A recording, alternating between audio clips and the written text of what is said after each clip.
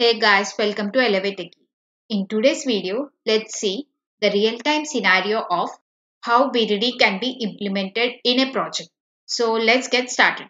Just to remind you, for the BDD to be followed, we have Agile process as a prerequisite. So it all starts with the PO. So PO comes up with the user story. User story basically contains the details of what is the change we want to achieve through the particular iteration. So this will be the input for the next coming phase, which is the discovery.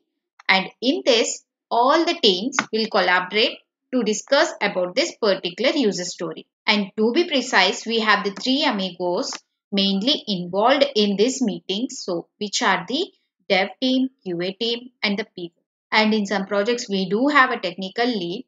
And also based on the user story, we'll be adding the dependency teams into these meetings. So if this requirement change is dependent on the other teams, let's say if it is dependent on the DB team or else the ops team, so we will be adding their respective teams into these meetings.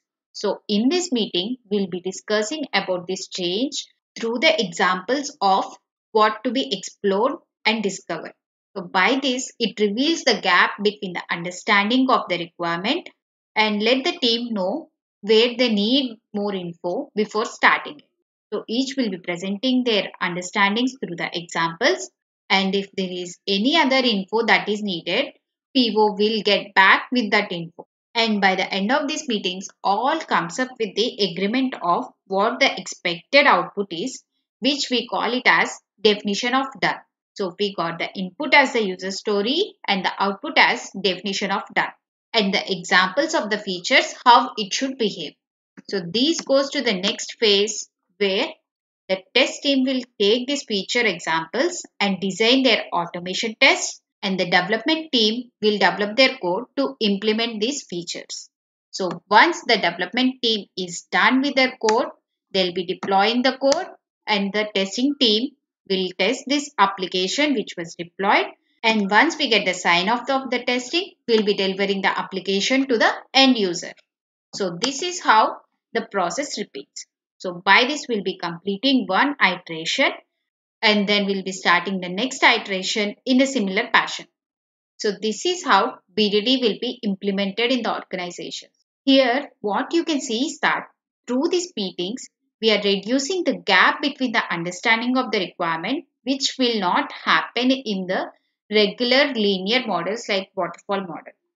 And also we are designing the test based on the behavior of the application. So all the features which we get here as the examples are based on the behavior of the application rather than how to test it.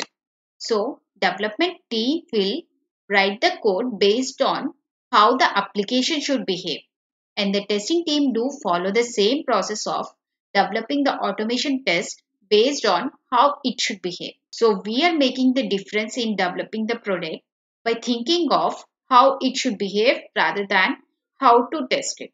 Also, we do follow the other important process in the BDD, which is documenting the results which we get.